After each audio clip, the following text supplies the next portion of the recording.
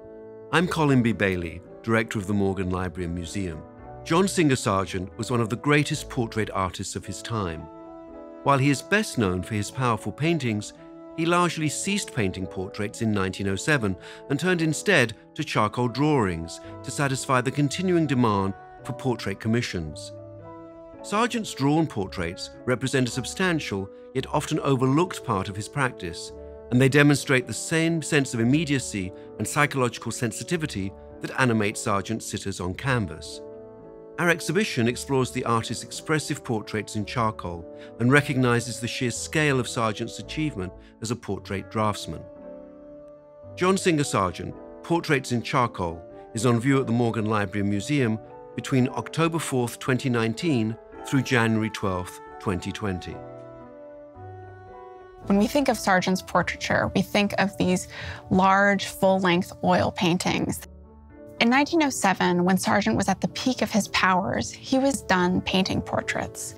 He wrote to one friend saying, "I abhor and abjure them, and I hope never to do another, especially of the upper classes." Sargent's clients still wanted to have their portraits made by the artist, and so he came up with doing them in charcoal as a kind of compromise. With charcoal, he could produce a portrait in less than 3 hours.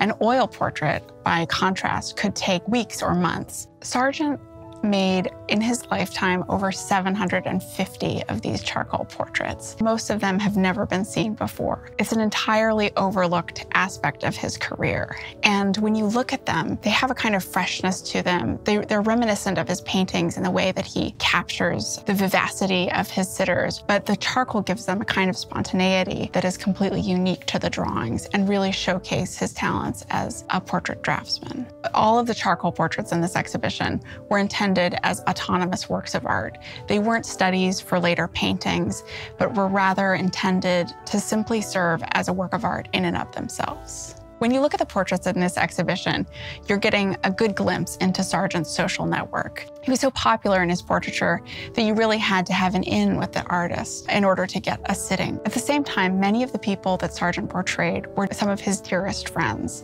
There's never been a major exhibition devoted to these portraits. This exhibition brings together over 50 of his portraits in charcoal, which gives a great sense of his abilities as a draftsman and his abilities to render the people that he knew and was interested in.